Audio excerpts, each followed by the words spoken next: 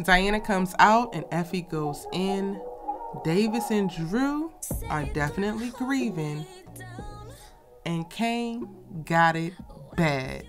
What's good, y'all? It's your good sis Erica Vane coming to you right here on Erica Vane TV with another Power Book 2 Ghost video. And in this video, we are doing a deep dive, a full-on breakdown of Season 3, Episode 8 of Power Book 2 Ghosts. If you're new here, go ahead and hit that subscribe button and turn on your bell notification because I think that you're going to love it here. And you're not going to want to miss out on any of my Power Book 2 content and conversations moving forward. I'm your good sis, you let her talk TV with. Now that we got that out the way, let's just jump right on into it because this episode was stressful. And we have to sit with that stress for the next 2 weeks as we are on break, the fake mid-season break, before we get the final 2 episodes of Season 3. This episode picks up where last week's episode left off. However, we get to see what else is playing out. So Diana was just arrested at the Tejada household while they were trying to have dinner. And Davis is on a damn rooftop somewhere getting drunk because his brother will not talk to him. And he did all of this and waited for his brother to get out for 28 years, only for their relationship to be estranged. And then him to still be stressing about this treatment that his brother's going through. Saxe comes up and meets him at the top of this roof and like has a drink with him. And then since he gets the call about Diana in this moment and he is drunk, Saxe like, oh yeah, I'll offer to go and take care of Diana and sit with her on your behalf. Cool, cool, cool. This is the perfect layup for Saxe's traitorous ass because this is potentially going to give him all the information that he needs because, you know, he's only been able to get a little bit of crumbs here and there ever since he decided to become Jenny's CI. But this would give him any and every bit of information that he needs. Also, this is definitely entrapment, and it's also him crossing the line in reference to privileged information, but he don't give a damn about that because this is the opportunity of a lifetime. Now, things move really quickly from the very beginning of this episode because after Saxe leaves to go and talk to Diana, Davis gets a text and then ultimately a meetup with Tariq where Tariq is able to let him know, yo, there's a RICO case pending. Saxe is in on it. Shit's about to get real. And while Davis is drunk as hell and like, all right, bet I'm gonna handle this real street style, it's when we get to see Davis jump into his hood bag. He goes into the safe to grab the gun and Tariq is like, fool, are you tripping? If Saxe dies, then it's definitely going to come down on our heads. We cannot do that. We got to move like we don't know what's going on so we can figure out exactly how much information that he has. And it's just like, it's when you know that we are in a world of trouble when Tariq is the one getting everybody together. Hot-headed ass Tariq. I killed my damn daddy ass Tariq is the one that's like, no, you cannot go and kill Saxe right now, dummy. And that's basically the sentiment that Tariq had. And I was totally here for it.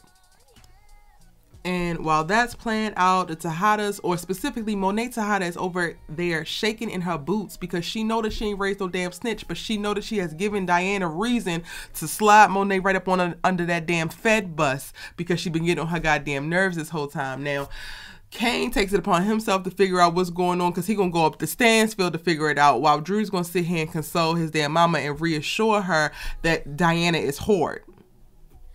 Diana is what, Drew? She's Hurd. Where? You know what? I'm going to go ahead and be quiet because she is standing 10 toes down. She's up in this interrogation with Blanca and Jenny and she is not shaking. She is not folding. She is not cracking. She like, y'all been harassing my family for too long for me not to know how this goes. You can't prove felony weight from a damn photo. If you got so much that you got against me and you was just trying to give me a chance, blah, blah, blah, blah, blah, then book me, ho. And I said, okay, Diana. Tell them what it is and what it ain't gonna be. I'm here for it, honey. So this is happening, and then we segue right into Kane when he actually arrives at Stansfield. And he gotta ask Effie like, yo, what's going on? This turns into like Effie finally breaking down and telling him like, yeah, she was selling candy out. I mean, she was selling drugs at the candy store. And then ultimately it turns into them having sex. How in the hell did we get here? It's so interesting when you think about how Effie opened the door and how she had no rap and she was just like, yeah, don't think that because you pay my tuition that you're just gonna be able to pop up on me and get invited in, blase, blase, bloom. And then she also seemed like pretty much unfazed. Like when he told her Diana got roped up, it was like, damn, okay, cool. But then he had to like really pull out the information about her dealing out to the candy store, and it's like, Effie, not you now all of a sudden not wanting to be a snitch, and the boy actually needs this information to try to help out his sister. while I really enjoyed the scene, y'all, between Effie and Kane, I think that Woody and Alex's chemistry is ridiculous. How fine and how dope the entire cast is wild. Like, I think that it's really a mind right now for me, y'all, because when I see Effie with Tariq and they had their moments, I was into it. However, now that this whole Kane and Effie era has arrived, and this first scene of them actually crossing the line and us getting to see not only Kane's interest in love or lust or whatever that is building for Effie, but then Effie giving into whatever the hell she decided that she was going to give into in this scene, and the way that it was lit, the Summer Walker plan, it gave everything that needed to be gave. And while I am not Team Effie Morales, Officer Morales, I am totally here for her getting hers in this moment and letting this man do all of the things that he has been thinking about doing to her this entire time, because my God, it was aesthetic AF. It was sexy AF. It was chemistry jumping off the damn walls with these two. And to like get my mind out of the gutter for a second, right? And focus on what actually happened. I think it's interesting how Effie actually made a switch. And again, y'all, I am very, very biased because I don't trust Effie at all. I don't trust her as far as we can throw her. I feel like at any given point she's going to throw anybody up under the bus and snitch on anybody. So the fact that she starts off this scene and she don't want Kane to come in and she got all of this attitude, and then she don't want to tell Kane about what the hell Diana been doing, and in the moment that he's about to walk away, now she wants to bring up the tuition and how sweet it was. And then all of a sudden she gets weak in the knees because he says, like, why can't you believe that I don't want anything from you? Like, is that the magic words? Is that the open sesame for Effie's Punani? Like, I'm confused. I'm very confused. But again, I was here for the look of it all, so I'm glad that the scene went down, but I just don't trust Effie. She's so wishy-washy, it feels like to me. One minute she's angry, the next minute she's not. I'm going to talk about this once we get to it, but like later on in the episode, she has a moment where Kane is asking about Tariq, and she like, you don't get to ask me that. And she has a very visceral reaction, which lets me know that she still gives a damn about Tariq, which could possibly mean that she actually still sees them potentially getting through what the hell they're currently going through. Which means what, Kane? Your ass is going to be left out in the cold to dry. You cannot trust this girl. Nobody can trust this girl. I'm pretty sure that the damn girl don't trust herself with herself. From there, y'all, we're taken back to the precinct where David shows up and sees Saxe talking to Gianni. He's able to confirm exactly what Tariq told him. We saw this. We had the preview clip, and we discussed this already, so we can go ahead and move past it. He does what he needs to do in reference to giving Diana the note to say, put Saxe on Effie, get Saxe up out of there by spilling the coffee on him, and this part of the plan is in motion. I really do think that Tariq and Monet were able to cook this up, and then loop the drunk ass Davis in on the back end. From there, we're taking back to Kane and Effie, who are like having the morning after, and they just all cuddled up, and he's all sensually soft touching her, and she's enjoying the moment of being in his arms, but also low-key like, girl, you thinking about Tariq? Because you was just doing this a couple days ago with Tariq, and like basically pinching yourself like, could this be real? Like, is he really mine? Is this my man? And now you in this bed with him. And they wake up and they start to play a little cute coy like, oh, I ain't really tripping off of you, you ain't really tripping off of me. Effie does the same thing with him that she did with Tariq at the start of the season in reference to like, yo, don't be calling me, don't be blowing me up, don't be checking on me like I'm my own girl. And it's like, cool, sir. I mean, cool, man, but girl, whatever. At this point, he's already smitten, he's already shook, and knock, knock, knock, knock, knock. Who's at the door? Tariq St. Patrick.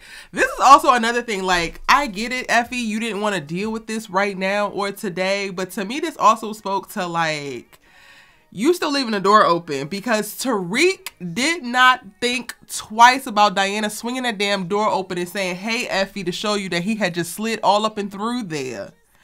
And you trying to hide Kane in the bathroom because Tariq shows up, all because you don't feel like dealing with it right now, but you have so much hate and vitriol for that man. Girl, you still want that boy so bad, and you not slick. And the way that Kane actually did it let me know exactly how into her that he is, because Kane don't give a damn. Kane ain't hiding for nobody except for when Effie Morales tells his ass to. And this is the second part of the whole put it on Effie plan, which it's brilliantly written in reference to, it looks like they are definitely setting Effie up. From this moment, Tariq shows up and gets her to do the little corner boy test, He talking about we ain't gotta like each other to work together, and I'm like, damn, Tariq, can you stop taking your savage vitamins every morning, because the way you keep coming at this girl is wild. Like, at some point, are you gonna forgive her? My God. But he gets her on board. Davis is getting Diana on board, and because Kane is stuck in the damn bathroom, he misses the meeting with the Castillos that's playing out over at the Tejada house.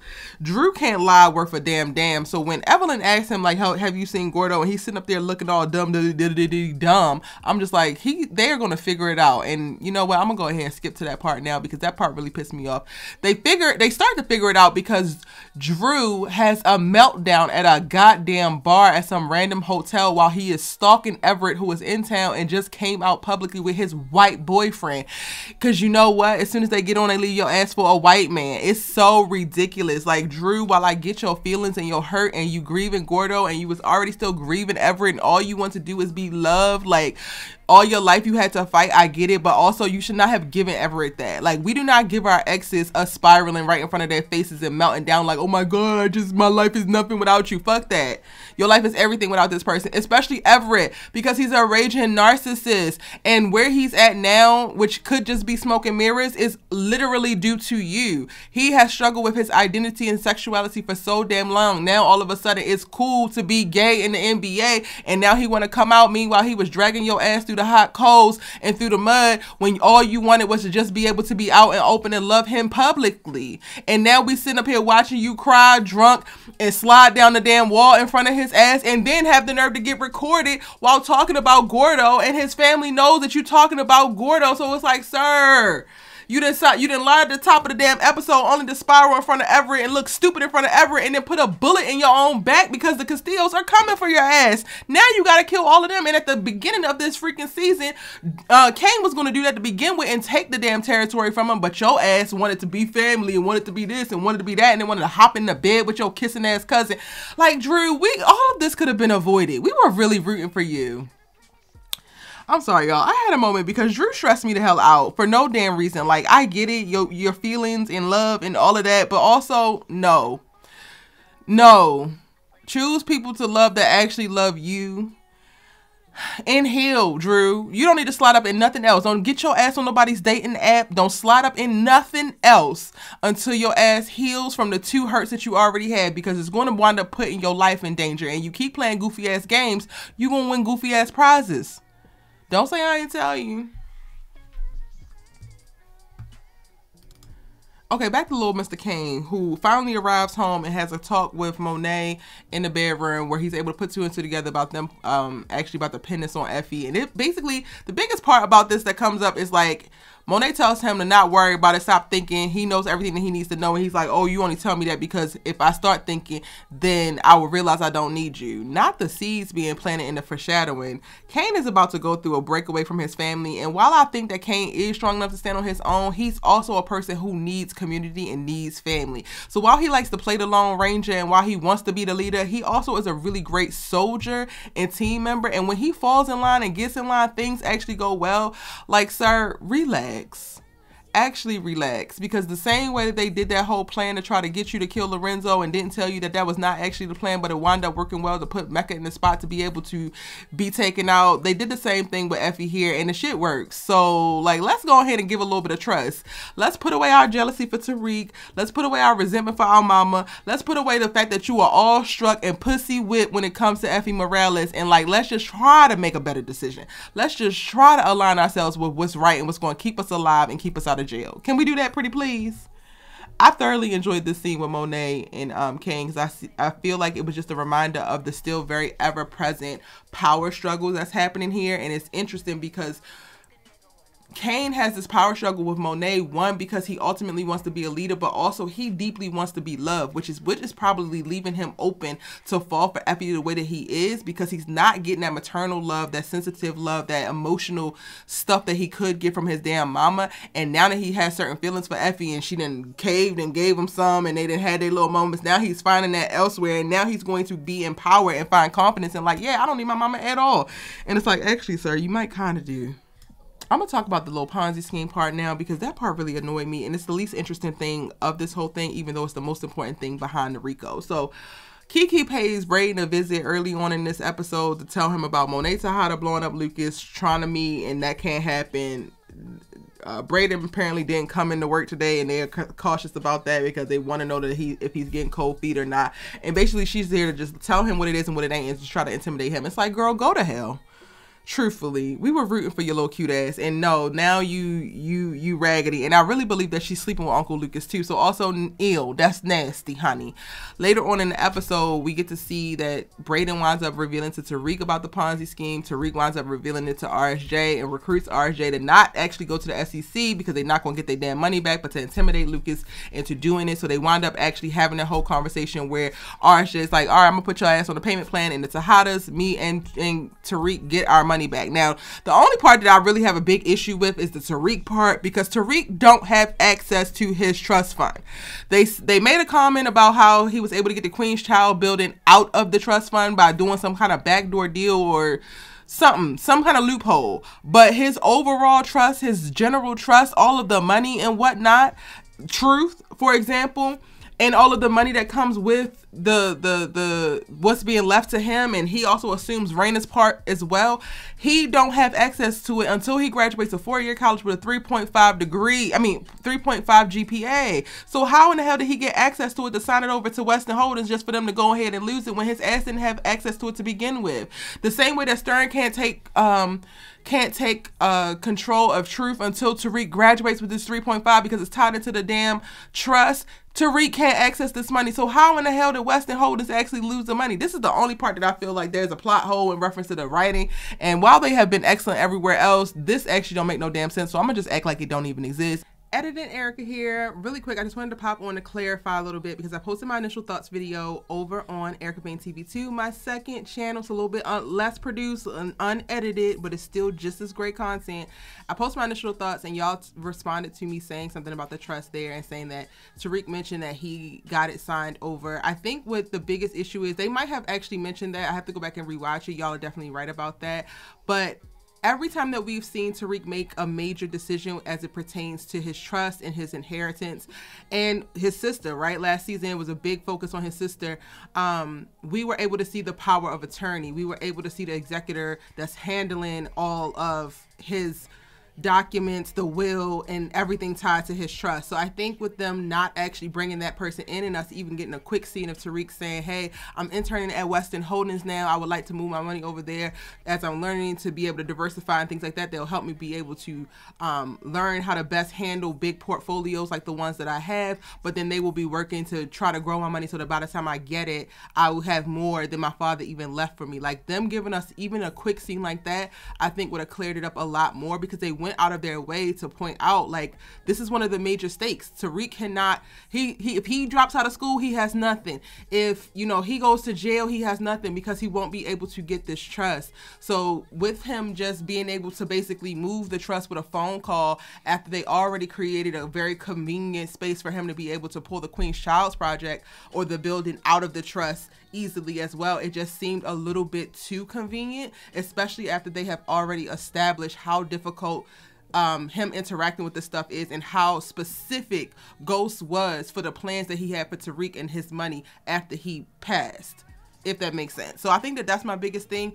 While they could have, they did mention he did X, Y, and Z, I think that they didn't carry on what they have already built up in the world in reference to all of the contingencies and the strictness around his trust, and the ball still kind of dropped there in reference to storyline. But that does not take away from the fact that this episode was phenomenal. This season has been phenomenal. It's just something that stuck out to me in reference to not having a great amount of continuity and keeping the stakes high.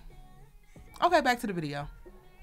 And we're going to focus on the Tejada money, which is clear. That's the, the life insurance policy from Lorenzo, as well as a little bit of extra money to get to the $2 million from the drug business. And then RSJ. How much money y'all think RSJ put in it? Because I'm nervous. He's a billionaire. It would be so... I could totally see him putting $100 million in there. And you damn right, I want every last cent back. You cannot go to the SEC and potentially not get your money back just to be able to out them and shut down this whole building, but you're going to lose $100 million. Yeah, Tariq is right, RJ. You have to do whatever you're going to be able to do to get back as much of your $100 million as possible. And again, I'm just saying $100 million. We don't have a confirmation of how much he put in, but I feel like that's about how much he could have put in. Which is also could mean, or could be the thing that is proof of like, they don't have that to give back to you because they barely even worth that themselves.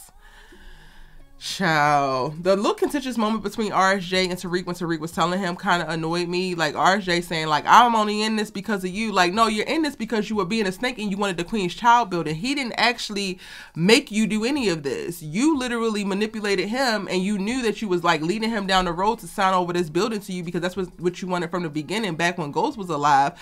And you were just able to figure out how it could happen now. Like, if you didn't want this damn Queen's child building, you wouldn't have been in bed with the Westons. Not because of Tariq. So not too much, RSJ. And y'all, I've already mentioned this in previous videos, but I really want to see like the Chris gangster come out of Banga as RSJ. Like, I don't want him to be a straight up businessman. Like, I want him to have a soiled past. I want him to have a gutter gritty gangster ass past. And when Lucas and Weston Holdings default on one payment, I want it to get hella real up in here. I want it to get hella real on the 50th floor in Lucas's office. Is it just me?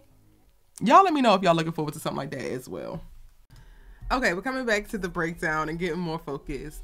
In this episode, we get to see Rashad Tate and Professor Bennett. Their relationship is clearly progressing on the background. We're not really getting to see it in full, but they're serious. So serious that he's talking about he want her to marry him, and clearly this is not the first time that he's asked, and she's resisting it because what? He's in bed with the Westons. He's giving off crooked steez, and she ain't really with that. She wants better for him. She knew him back before he became all corrupt and doing a bunch of goofy shit.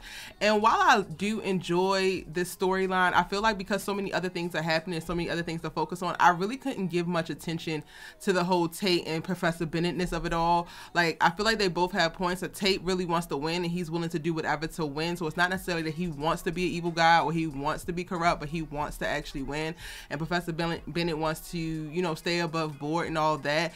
It's interesting how they're going to allow this to affect their romance, because it's clear to me that they're really trying to instill that these are the ones that got away, that are getting their second chance. And it's seeming like, for me, or at least with Professor Bennett, is that she's willing to throw this relationship away if he's not going to play ball and actually clean up his image and his behavior within his political career.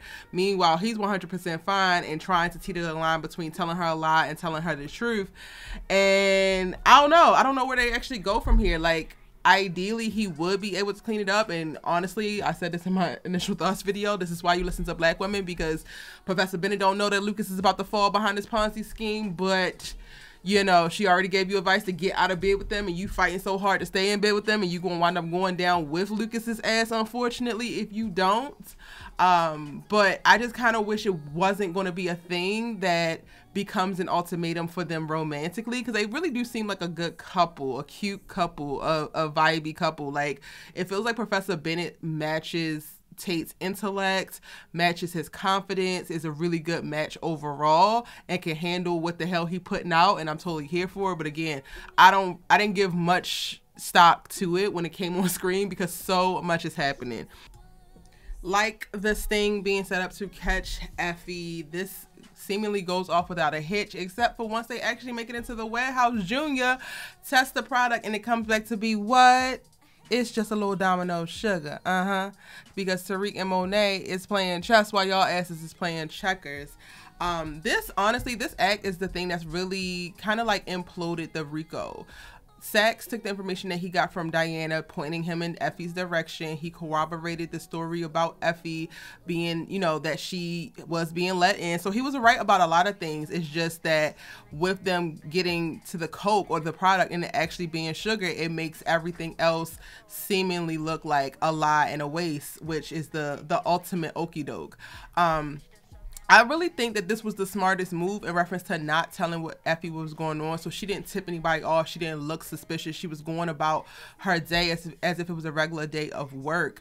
And I think it's interesting when we get back, like once she's let go and she goes to the Tejada house and Tariq is there talking to Kane and Monet.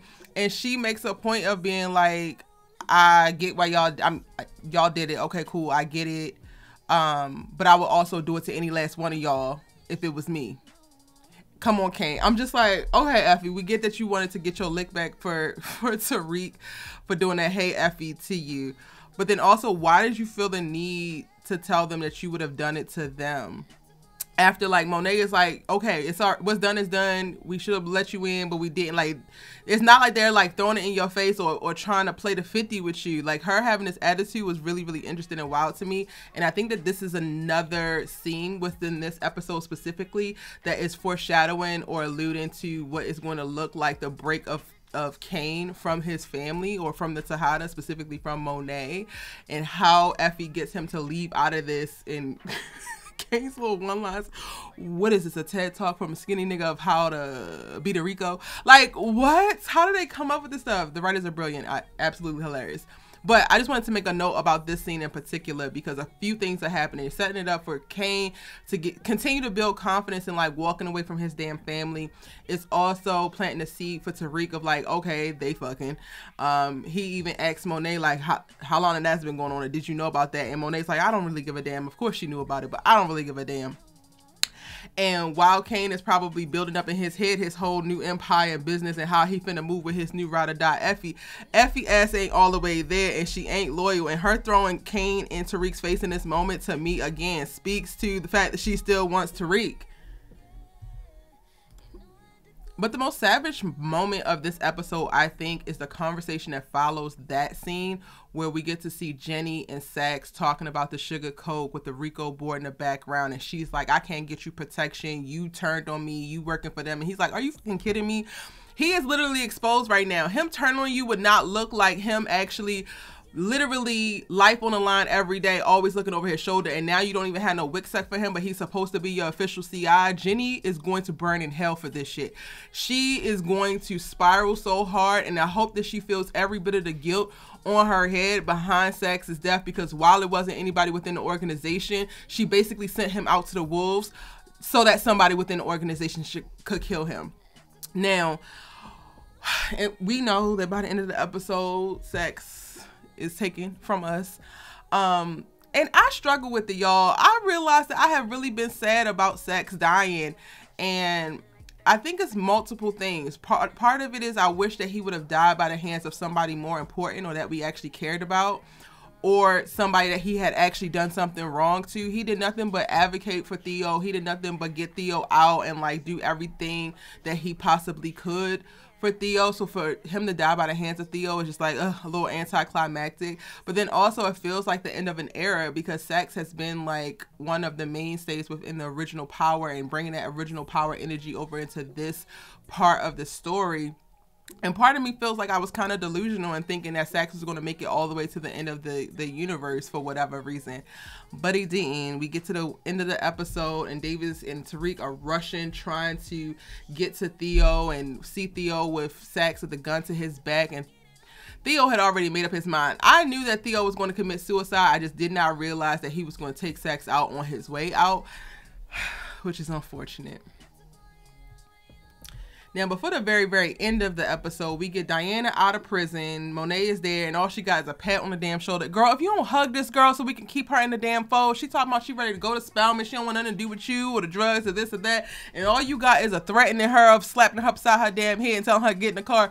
Listen, we just barely, by the skin of our chinny chin chin, got this girl up out of here. You need to be walking on eggshells when it comes to Diana Tejada, because this girl is a ticking time bomb, and she could blow the whole damn shit up, honestly, if she wanted to.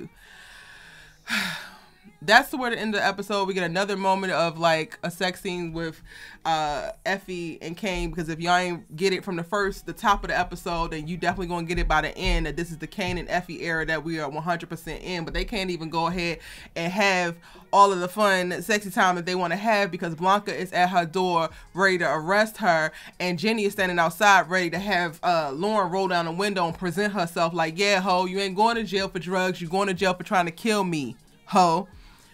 And honestly, this was hella dramatic. Honestly, Lauren, while I'm glad that you got your proverbial lick back and like, oh, I'm responsible for you going to jail, Jenny is putting you like in a very precarious position. This was a very dramatic ass moment that didn't need to happen, and Kane saw your ass too. So hopefully Jenny's going to be sleeping in the bed with you at night and she got a gun, because guess what? Rain Man Kane, Candyman Kane could come and kill you at any given point, all because y'all needed this dramatic ass SVU moment that you didn't actually need to do. I get that you don't like Effie, and I get that she tried to kill you and all, but like, let's stop following Jenny's plans, because clearly she's just out here getting people killed. And y'all, that's it. That's everything I got for the breakdown. I have a bunch of new videos coming to specifically deep dive into where I feel like each character is going to go. I have what's next. We are on a 2-week hiatus, so we will not get a new episode next week. We have plenty of time to flesh out and talk about the things that went down in this episode, as well as what they have been setting up all season as we prepare for the last 2 episodes of this season. Please drop your thoughts, theories, and predictions in the comment section down below.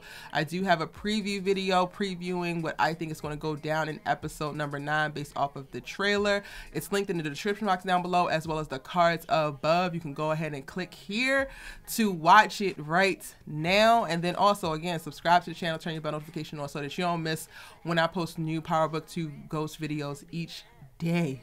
It's your good sis, you Let Us Talk TV with. See you in the next one.